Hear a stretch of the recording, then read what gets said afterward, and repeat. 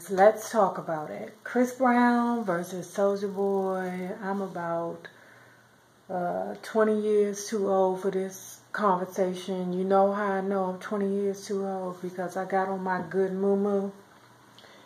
And moo-moos to me are the best thing ever made in the world. So I know I may be a little too old for this conversation, but I wanted to speak on it because it's just funny to me how 50 Cent is like so involved in this. Like, is 50 Cent the new Don King? Because you are really exploiting these young men. Like, these young men are so big-headed that they don't realize that the OGs are making fun of them. And, like, okay, do you remember that picture of Soulja Boy and 50 Cent, where 50 Cent had his arm around Soulja Boy's neck, and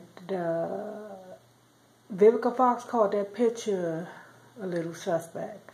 Now, when I seen the picture, I was like, you know, maybe 50 Cent is just feeling himself and he don't realize how suspect the picture looks. I don't know. And Soulja Boy's so young, he's just willing to just do anything, you know. And then let's remember this. Soulja Boy is a Leo, okay? He is a very young, immature Leo. That kind of explains a lot of his recklessness and a lot of his lies, because a lot of Leo men are womanizers and they lie a lot. Well, a lot of immature Leo men are liars and womanizers, and they're liars so much so that you know, their arrogance is sometimes larger than life. And they're so arrogant that they actually believe their lies. In their mind, they believe that what they're saying is true. Or they think that they are so much that ninja that what they're saying is just... Because in their mind, you know, Leos are, you know, 9 times out of 10 larger than what they believe. In their mind, they're larger than what in actuality they really are. So... Now, shout out to Carcino. I think Carcino's a Sagittarius. He is my YouTube crush, okay? Not that I would fly out to Chicago, because, you know, your girl ain't flying to Chicago for nothing. Nothing. For nobody. Yeah, because didn't them 4 kids from Chicago, it was supposed to be 3 girls and 1 boy. I was like, where's the 3rd girl?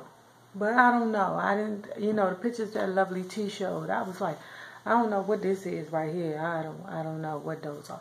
But yeah, I was listening to Carcino, and he played a video about, well, he played a video, I guess, to help fuel the fire to the fight so that people would stay interested and find out, you know, more of the backstory in regards to the Soulja Boy and Chris Brown beef. But according to what Soulja Boy said, now let's say this, I do believe that there is a root that is the truth, but as it grows up and out, it becomes a lie. That's what I view Soulja Boy as. Just, you know, it starts off the truth, and then as it grows, it becomes a lie. And remember this, Leos are very charming. They're very entertaining. A lot of times they're the life of the party. And it's because they have the capability of telling a story and keeping a person's attention. And whether Soulja Boy is lying or telling the truth, I say most of the time he's lying, he does keep our attention. So, at any rate, basically, the way that Soulja Boy broke it down was, okay, after Chris Brown beat up Rihanna, Rihanna started checking for me. And at the time, you know, I'm a young dude. I'm hot. You know, I was dating Tiana Taylor at the time, so I wasn't really stunting it. Of course, Leos don't stunt nobody. Nobody. Like I told you, Leos don't pay for pussy. They pay for pussy to go away. And that's just the truth about that. So, at any rate, the Rihanna started, you know, I guess checking for Soulja Boy, according to him, and he kind of insinuated that they might have, you know, got together and did the Humpty dance. You know, they may have, but when Chris Brown contacted him, and I believe that because Chris Brown can be a little possessive about his women. He's shown that with Karrueche, and you know what's crazy? He didn't really show that a lot with Rihanna as far as being possessive. I don't know if, you know, other men didn't try him in regards to Rihanna. I don't know, but I didn't know that he could be that guy. He was that guy with Rihanna until what Soulja Boy just said about what time is it? Okay. What Soulja Boy just said about Chris Brown contacting him. And because he did it with Karrueche, I believe he do it. I believe he's a sensitive dude who is possessive over his women. It happens. You know, you just can't happen to me. You ain't about to be putting your hands on my face. That can't happen, you know. I don't care how old I am. You know, somebody was like, I got old lady lips in her mouth. Old lady lips in an old lady mouth. Girl, boo. I don't pay no attention to nobody, especially not a blank, you know, avatar. I don't pay no different no chair, please. You know how many messages I get from people, men and female, asking me about my lips? Sure, boo. You don't move me, honey. I'm not moved. But at any rate, so you know, the promoter of the fight. He's the devil. I'm telling you, him and 50 Cent have made this fight. And all the OGs, let me say that, related to the fight, have made this fight strictly about money and exploiting these young dudes. And these young dudes, so young and immature that they don't even know what these old heads is doing to them. I'm telling you, the same way that Don King exploited Mike Tyson, I think Mike Tyson is training. Yeah, Mike Tyson is training Chris Brown, and Floyd Mayweather is training Soulja Boy. Did y'all see them pictures? Did y'all see them videos of Soulja Boy training? Now, don't get me wrong. I love me a tall, you know, like 6'1". Like, I like my men tall, but not too tall, but a 6'1" thin man. You know, I don't know why. I don't know, you know, what that's about. I don't know, but I love it. You know, I can't get enough of something. So, I don't know. They just wear their clothes better to me. I could be.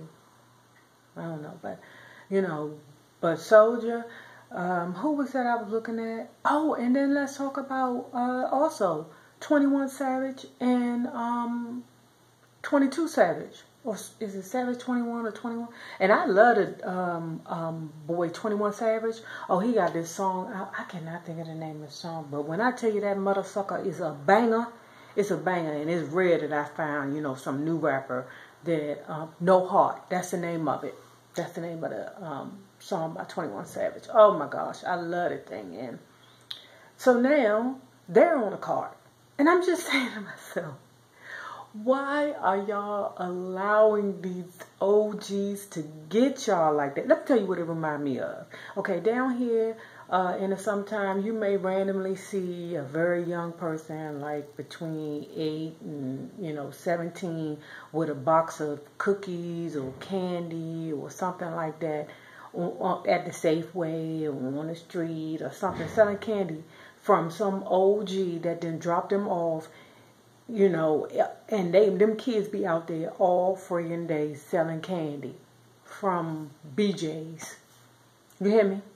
Some OG then went to BJ's or which are Costco or some warehouse and bought a shitloads of candy and then gave these young people the spew about, hey, could you please buy some candy from me to help me get uniforms or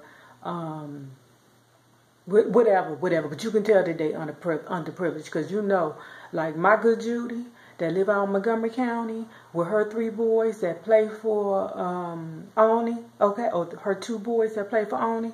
Oh no, you can tell my good Judy that they gonna drop them kids off at 11 o'clock in the morning, and then or not 11 o'clock, at 9 o'clock in the morning, then he come get them right before dusk. Or what is it, dawn? Right before it get dark. Oh, my girlfriend would be done. Found some kind of custody protection suit or something. What I tell you? Don't mess with the children.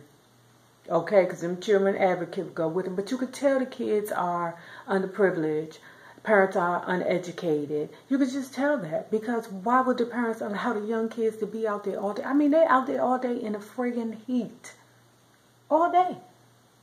Selling cookies and candy from BJ's for OG. Ridiculous. Anyway, guys, what y'all feel about the Soulja Boy beef? I think it's hilarious. Soulja Boy, Chris Brown beef is hilarious. I mean, then Soulja Boy was talking about me and Chris felt this way for back then. But back then, he didn't have as many tattoos and he wasn't doing so much coke. I was like, ooh. Anyway, shout out to Carcino. Peepers. T.S. Madison voice. Peepers. The same people you meet on the way up are the same people you meet on the way down. Naysayers. Let's be good to each other.